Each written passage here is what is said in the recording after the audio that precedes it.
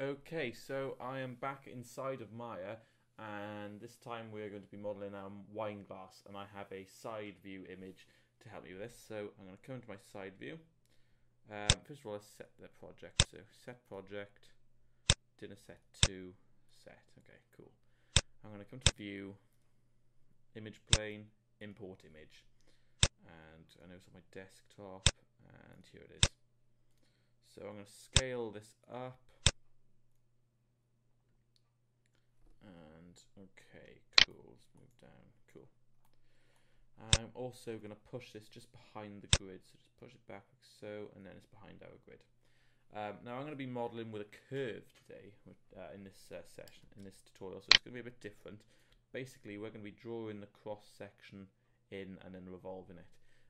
But I'll go through that as I go along. So first of all, I'm going to come to create, come down to my curve tools, and the only one I want you to worry about for now is CV curve tool.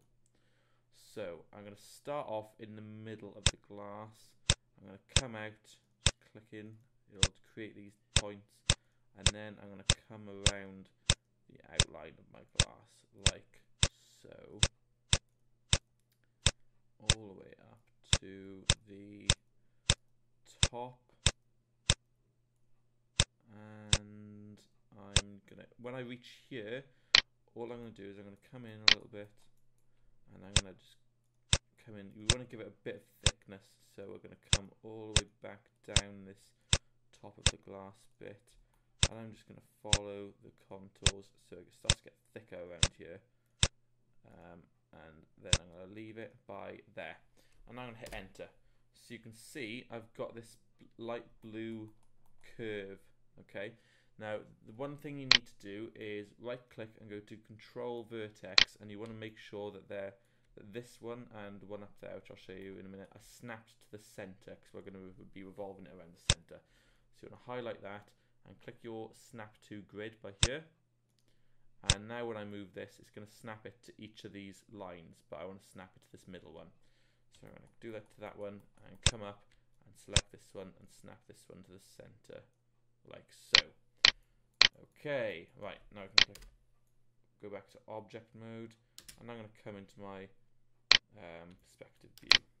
Okay, so we've got this, and what I want to do, I want to revolve this. So I'll come to surfaces, and I'll go to the option box on my revolve. You want to make sure you're doing it around the Y axis. That's very important.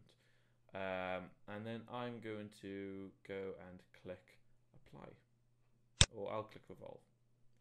And now you see we've got a nice wine glass. All it's done is it's taken this curve and it's revolved it around and created this lovely geometry. So you can see we've got a nice wine glass. Okay.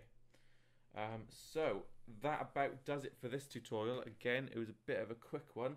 But yeah, in the next tutorial, I'll be going over converting your geometry from either NURBS to polygons, because this is a NURBS surface. This is, if we right click, see we can't select our face, but I'll be going over that in the next session. So yeah, cool.